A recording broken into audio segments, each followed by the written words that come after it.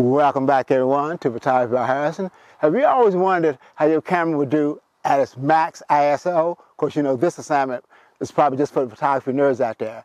But what I'm going to be doing today, I'm going to take my FC 1002, which is a 1-inch camera, and I'm going to shoot it at 25,000 ISO. The base ISO is 200, but I'm going to shoot at 25,000 ISO. See, is it actually usable? Plus, I'm going to use some AI denoise software to see if that will help at that ISO, whether or not it's usable.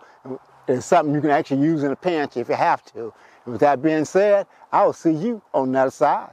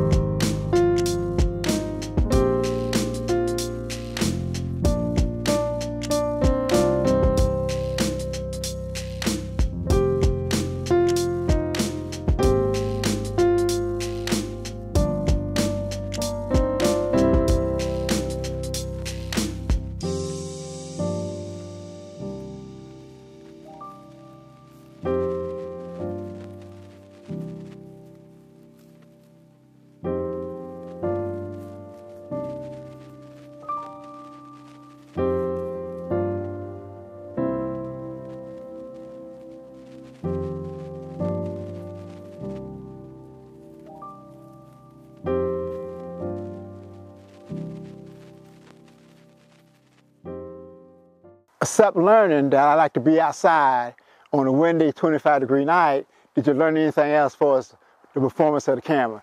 Do you think in a pinch, and it has to be really a pinch, with this high ISO work on my FC 1002? If you think it will work, I think it won't work. Also, did you think the software really had any effect? Leave your comment below. And of course, while you're down there, hit the subscribe button, and also the notification button so you can get all my videos. And also, when you leave your comments, tell me what you don't like, tell me what you do like, because if you like what I'm doing, you know I'm going to continue to go out and make more videos. And of course, if you don't like what I'm doing, guess what? They'll also motivate me to go out and do more videos so you like them the next time. You know I say it all the time. When it comes to photography, no one knows it all. And of course, the more you learn about photography, the more you learn you didn't know. And I said this time I was shooting at 25,000 ISO. I'm going to go out again another night, shoot at 12,000 ISO, then I'm going to shoot at 6,000 ISO. See which one of those will actually be more usable.